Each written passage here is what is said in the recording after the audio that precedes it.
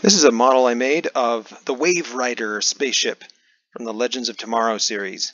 And I want to talk about it not because I think it's a good spaceship, but because I think it's an interesting case of spaceship design based on concept art that wasn't complete or that wasn't specified enough or something.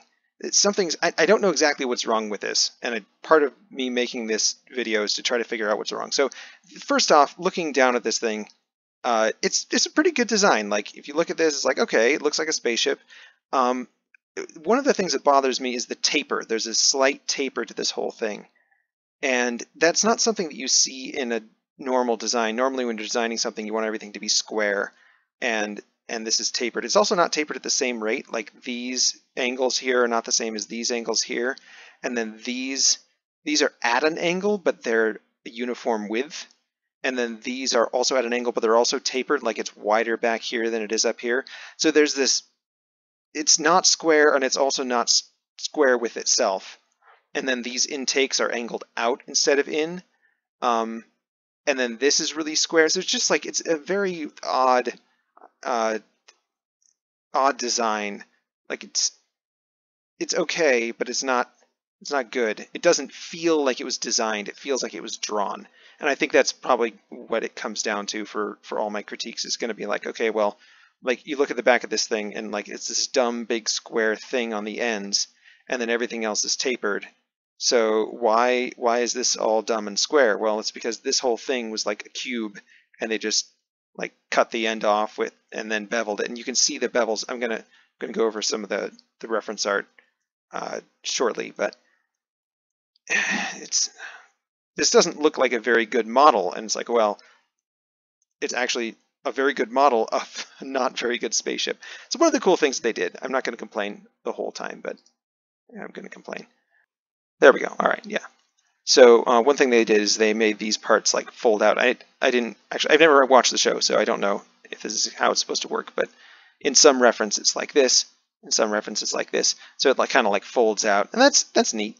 They also have these weird, well, I'll go into it a little later, but they have these like propulsion repulsor module things, and I've modeled them roughly. So this is a really low poly model, not because I couldn't do a higher poly, but because my client who wanted this model asked for it to be low poly so they could make it in papercraft. If it's high poly, it just takes forever to make out of paper, and so this is a low poly model so that it would be doable. But you get the idea of where these things are. So these little features here are exposed, I guess, and it's this weird, and this thing too is like some sort of temporal vortex generator thingummy. And it's not, it doesn't look like something that was, again, it doesn't look like something that was designed. It looks like something that was like, oh, it's a dodecahedron. Cool. I'll do some inset modeling on it and I'm done. So yeah, so let's get into that. Let's take a look at the concept art. So you get the idea. Oh, so before we go to the concept art, like top view, yeah, kind of cool. Bottom view, no. They didn't have any. It's pretty clear that they did not have reference art, concept art for this angle. Like, what is this? This is so bad. And you can see in the later, you'll see that the modeling is just like, oh, well, I'm just going to make what's easy to model. I'm not going to make what looks good. Because it's hard to make what's looking good when you don't have reference to work from, because then it's just up to you. And then, well, if it's up to you, then you're going to make what's easy to model, because what else are you going to do? So this is just like one big extrusion down from the top, and then there's no features here, and this is just a big flat nothing. Like, there's no interesting features here at all. And on the actual model, there are some interesting, well, marginally interesting features, but there's no gross geometry. Like, this has some interesting gross geometry on the top. You've got these curves, and you've got this shape. It's not, as I said before, it's not great, but it's something. There's no interesting gross geometry here. It's just like they went straight from boring blocking to a bunch of little details that fill space. And so let's get into that. So I've got some of this is reference art that my client gave to me, and you can see it looks better from from the reference art because it's got all this surface detail. But again, this is all just surface detail. There isn't really any geometry to any of these features. They're all very flat decal style features on here. And so it looks like they had some decals that they were using or some reference textures and stuff. And I'm not one for textures. I don't like dealing with them. I don't like making stuff with textures. I like making stuff with geometry. So anyway, you can see from here that there's these two pylons that stick out over this temporal vortex thingy. And those don't look very good. Like they're at a different angle from the rest of the ship. And they're just kind of like boring, straight pieces of geometry. And we're going to look at these a little later because there's another shot. Let's see here. You can see these are kind of curved instead of being straight. Let's see if we can find. Here it is. All right. So this is the shot that really annoyed me. You can see there's these two pylons that are sticking out, and you can see that they're kind of twisted and blocky. And you can see right here there's a bit of geometry that's a little weird where the normals got messed up. And it looks like what happened was the guy who's modeling this was like, well, I just need some things sticking out, so I'm going to inset the surface and then extrude it and rotate it, and extrude it and rotate it. And he just extruded these faces out without thinking about a design. It's just extruding it. These are designed by 3D modeling. It's not designed by any kind of idea of what this thing is for or why it's there or who made it or how they made it. It's just like, oh well, I'm just going to 3D model it and it'll be there. It offends my sense of design because I've worked in aerospace and I know how vessels are designed, and I've worked with welders and I've done welding and I do machining, and so like this kind of a shape is not the kind of shape that you get anywhere. It's like a modern art sculpture. It's like a bad modern art sculpture, and that's not the kind of thing you get in real design.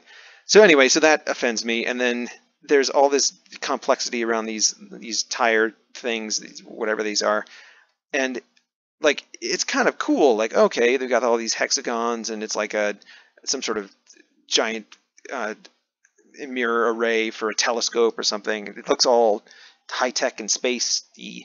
But if you look at an actual telescope, there's a huge amount of structure that goes behind these things. They're not just like flimsy plates like they're showing here. And these things, whenever you have something that has complicated geometry, it implies delicacy. And so it's got these delicate bits just kind of like sticking out from the hull. The hull is all streamlined. Well, it's not very streamlined, but it's kind of streamlined, and everything's all flush. And then it's got these things sticking out like they're tires or like it's some sort of, I don't know. It's like they're trying to be tires, but tires are very robust and sturdy, and these do not look sturdy at all. So that offends my sense of design too. It's like these things should be inside cowlings. There should be some sort of structure holding them up. They should be protected somehow, or they should look like they could take a beating instead of looking like something out of a telescope mixed with a Large Hadron Collider. The other thing that's offensive is just like the whole design on the bottom, as I touched on before. Like, okay, yeah, sure, there's a bit of detail here, but this actually looks like it's not very modeled. It's just a texture that's tossed on there, or maybe there's like a little bit of inset in the back. But then this whole thing is flat, and then there's this part. Oh, I've got to find that. Yeah, you can see in here. It's just geometry added on, and there's some little wibbly bits that are kind of like the ones sticking out on top, where they're just cubes that were put in there at some odd angle and then inset and extruded so that they've got some sort of arm that's attaching it to the vessel. And like that's not how you make a bracket. That's not how you make a piece of metal to support something. It doesn't seem to imply any kind of technology. There's no like structure for, if it's round, then it could be like some sort of accelerator or magnet or something, but it's square, and so it's just a dumb cube that you extruded that thing on. It's designed as if you were only 3D modeling it and didn't have to consider anything else. The The front bits are kind of nice. It's got some neat little greebles there, and that's fine. It's kind of it evokes the Millennium Falcon, I guess, a bit there, with the two plates, top and bottom, being kind of smooth, and then the greebly bits in between. And they've got some nice cables and stuff on the underside of these little wing bits. So it's not all bad, but on the whole, it's bad. This is not good. Yeah, there you see the bottom again. It's just not impressive.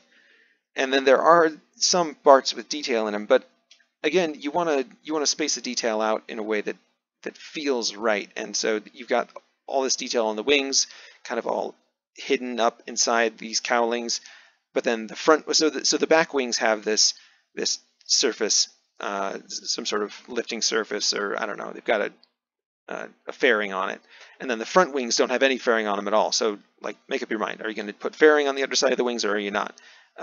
You've got two different options on the same vessel. And then there's this bright orangey glow thing, and I don't know what the deal is with that underneath on the back of these nacelles. That feels like they're trying to do some sort of Enterprise thing, but like, this vessel, you can't do the Enterprise glowy bits and the Millennium Falcon greebly bits and the whatever, Large Hadron Collider deep space telescope bits all in the same vessel. Like, those are three different styles. And then there's these stupid, they're like, the front of the nacelles are just, you can see how they modeled it, and it just offends me. It offends me that I can tell that they designed this by how easy it was to model. So they just made some sort of dumb shape, extruded it out, beveled it, and called it a day. And slapped some textures on it.